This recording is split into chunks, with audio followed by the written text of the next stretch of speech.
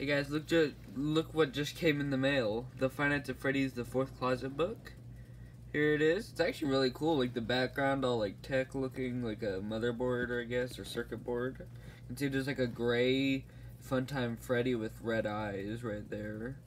Haven't read it yet. I will be doing a review on the actual book after I've read it all.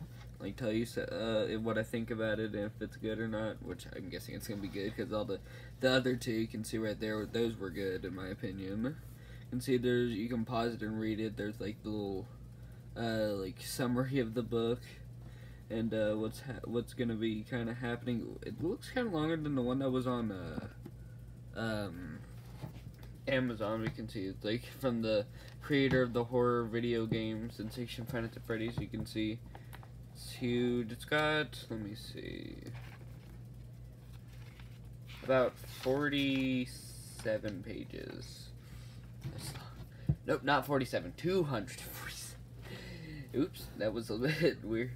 You can see it's awesome looking in my opinion. Again, I don't know what the gray Funtime Freddy is about. Let me know in the comments if you have it or you want to get it. So thanks for watching. See you next time.